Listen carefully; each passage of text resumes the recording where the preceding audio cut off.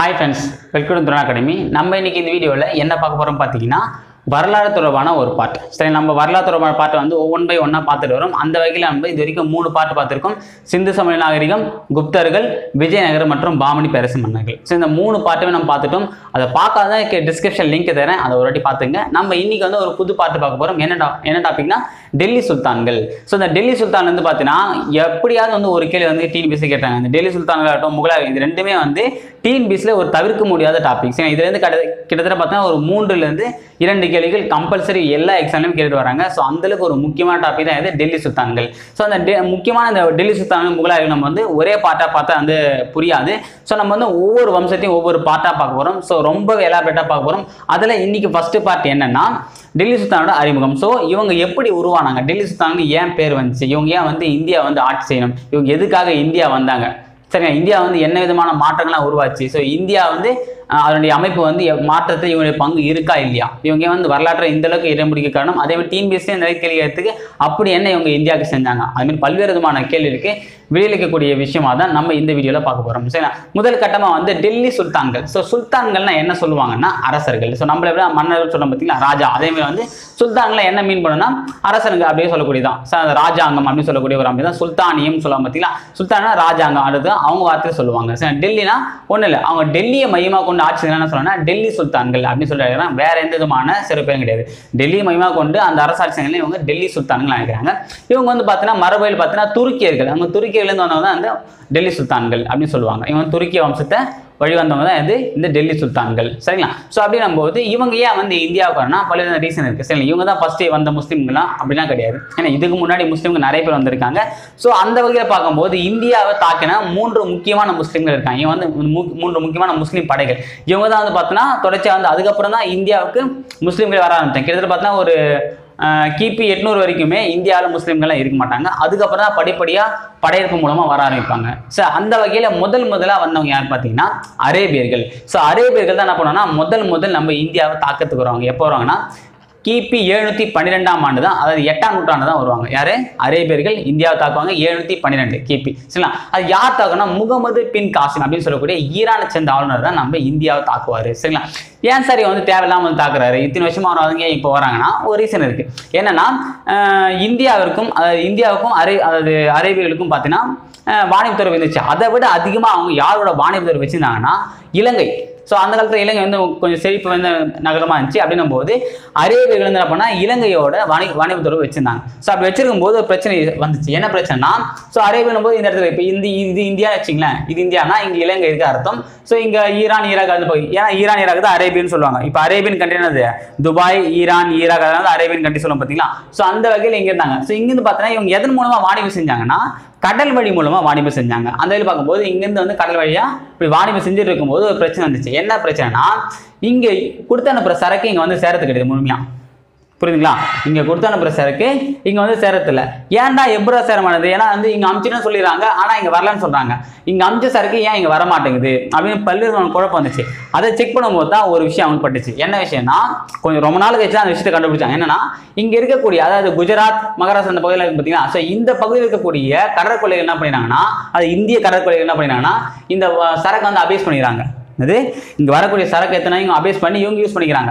சரி, இதை வந்து பார்த்து கடுப்பான அரேபியர் வந்து பார்த்தீங்கன்னா இந்தியாவோட நம்ம வணிகம் செய்யறோம், ஆனா இவங்க தான் அந்த மாதிரி குறுக்கு வழியில போறாங்க அப்படின்னும் போது இந்தியாவில் படையிடறான்னு சொல்லிட்டு தான் ஃபர்ஸ்ட் முகமது பின் காசிம் இந்தியாவில் வந்து படையெடுப்பாரு. சரி, ஆனா இவங்க வந்து ஆட்சி செய்யணுன்ற ஒரு எண்ணத்தோட வரல, பழிவாங்கன்ற ஒரு நோக்கத்திலும், அதே மாதிரி இந்தியாவோட செல்வங்களை, அவங்க இழந்த செல்வங்களை மீண்டும் நாங்கள் எடுத்துட்டு போனோம் அப்படின்ற ஒரு எண்ணத்தோட தான் என்ன பண்ணோம்னா முதல் அரேபியர்கள் இந்தியாவில் மீது காலடி எடுத்து வைப்பாங்க.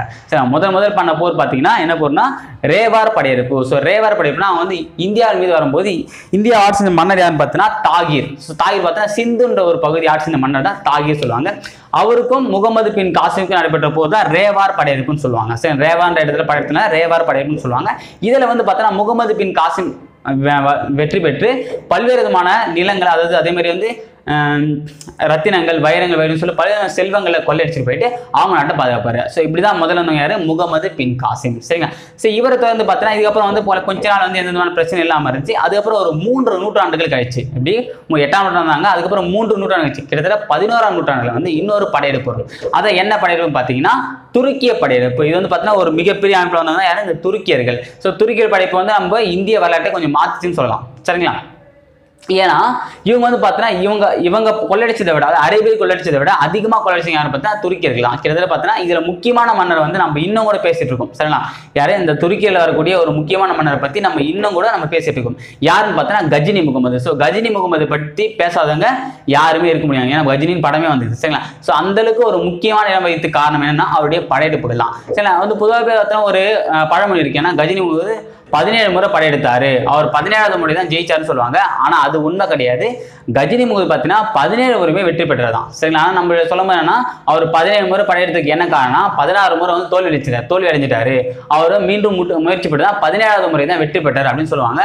அது வந்து உண்மை கிடையாது. ஒரு மன்னரோட எப்படி இருக்குன்னா, ஒரு அடி தோல்வி என்ன பண்ணாங்கன்னா ஒரு கட்டத்துக்கு அப்புறம் வந்து அவங்க அந்த இடத்துல போக மாட்டாங்க. ஆனா இவர் என்ன பண்ணாருன்னா வெற்றி பெற்றோம் என்ன பண்ணா, தொடர்ந்து அவங்களுடைய செல்வங்கள் வந்து நிறைய கிடைக்கவே திரும்ப வெற்றி பெற்று பல்வேறு செல்வங்கள் எடுத்துன்னு போயிட்டு கஜினி எடுத்து பார்த்தீங்கன்னா அவர் ஆட்சி செய்த பகுதி கஜினி. சரிங்களா?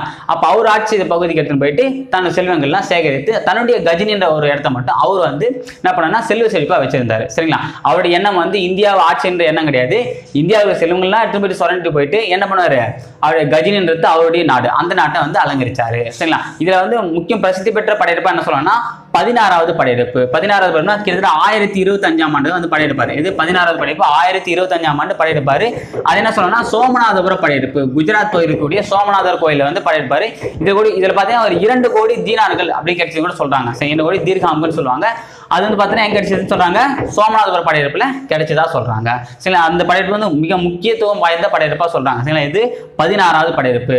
சோ 17வது படையெடுப்பு எங்கன்னா காஷ்மீர்ல ஜாட் இனத்தவர்னு சொல்லுவாங்க. அந்த இனத்தவர் மீது படையெடுத்தாருன்னு சொல்றாங்க. இது காஷ்மீர்ல ஜாட் இனத்தவர்.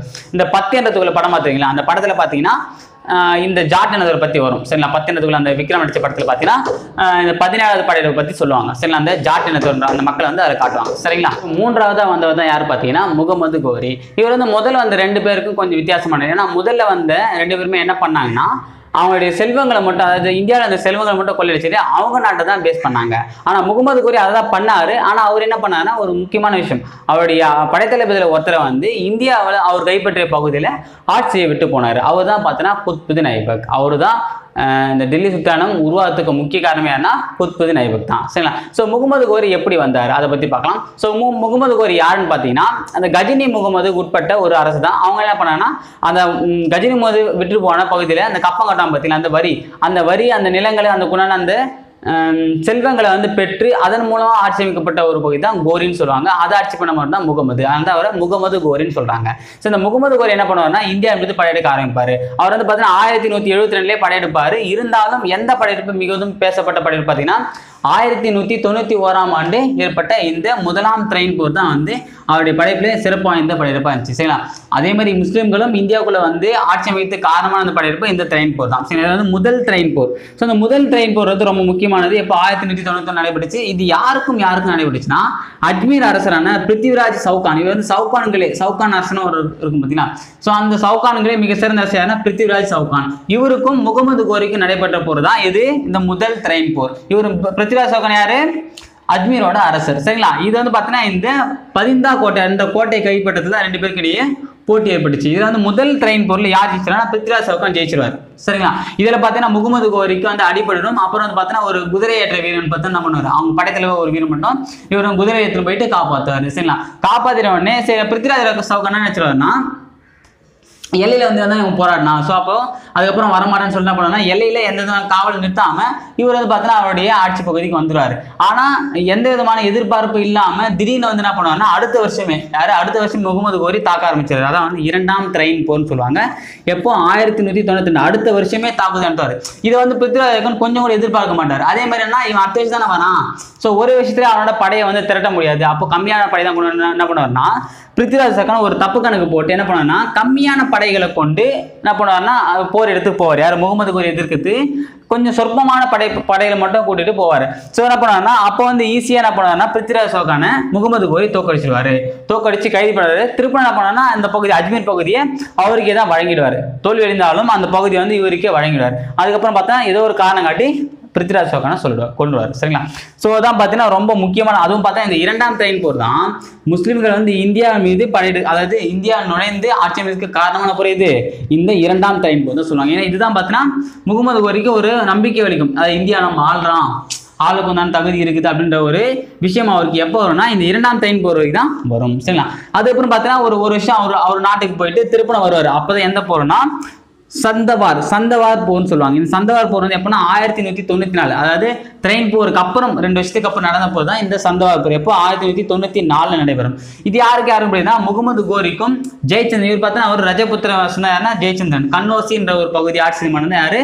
இந்த ஜெயச்சந்திரன். சரிங்களா? இந்த ஜெயச்சந்திரனுக்கு எந்த ஒரு மன்னனும் உதவ மாட்டாங்க. ஸோ அதனால என்ன பண்ற முகமது கோரி ஈஸியாக அவங்கள ஜெயிச்சுட்டு போயிடுவாரு. சரிங்களா? ஸோ அப்படி ஜெயிச்சுட்டு திரும்பும் போது பார்த்தீங்கன்னா சிந்து மாகாணத்துல வந்து அவர் தங்கியிருக்கும் போது அடையாளம் தவறாத ஒரு நபரால தாக்கப்பட்டு இறந்துருவாரு. ஸோ முகமது கோரி கதை அதோட முடிஞ்சிடும். அவர்னா போறதுக்கு என்ன பண்ணுவார்னா இந்தியாவில் தான் கைப்பற்றிய பகுதிகளை அவருடைய படைத்தளபதி கொடுத்துட்டு போவார். யார் பார்த்தா குத்புதீன் ஐபக். அதாவது இந்தியாவில் அவர் என்னென்ன பகுதியெல்லாம் கைப்பற்றினாரோ அதுக்கு ஆளுநரா குத்புதீன் ஐபக்கை நியமிச்சுட்டு போயிடுவார். சரிங்களா? முகமது கோரியோட 2 சிறந்த தளபதி யார் பார்த்தீங்கன்னா குத்புதீன் ஐபக், இன்னொன்று பார்த்தீங்கன்னா பக்தியால் கில்ஜி. இவங்க 2 பேர் தான் பார்த்தீங்கன்னா அவருடைய தளபதிகள். ஏன்னா இவருடைய அடிமைகள் சொல்லுவாங்க. அதாவது முகமது கோரியால் வாங்கப்பட்ட அடிமைகள் யாரு? இந்த குத்புதீன் ஐபக்கும் பக்தியால் கில்ஜியும். இதுல குத்புதீன் ஐபக் தான் என்ன பண்ணாரு? நம்பிக்கைக்குரிய தளபதியா இருப்பார். யாருக்கு? முகமது கோரிக்கு நம்பிக்கைக்குரிய தளபதியா தான் குத்புதீன் ஐபக் இருப்பாரு. சரிங்களா? பக்தியால் கில்ஜியை பத்தி நம்ம கேள்விப்பட்டிருப்போம். ஏன்னா வந்து குப்த பேரரசு படிக்கும் போது அதில் வந்து பார்த்தீங்கன்னா நாலந்தா பல்கலைக்கழகத்தை இடித்து தள்ளது யாருன்னு பார்த்தா யார் வருவாங்க? பக்தியால் கில்ஜி தான் இடித்து தள்ளியிருப்பாரு. ஓகேங்களா? ஏன்னா வந்து குத்புதீன் ஐபக் தான் நம்பினா விட்டு போறாரு, அவருடைய பகுதிகளை விட்டுட்டு போவாரு. ஸோ குத்புதீன் ஐபக் தான் என்ன பண்ணுவார்னா இந்த டெல்லி சுல்தானத்தை ஆரம்பிப்பாரு. அவர் எப்படி ஆரம்பிச்சா அதை பார்க்கலாம்.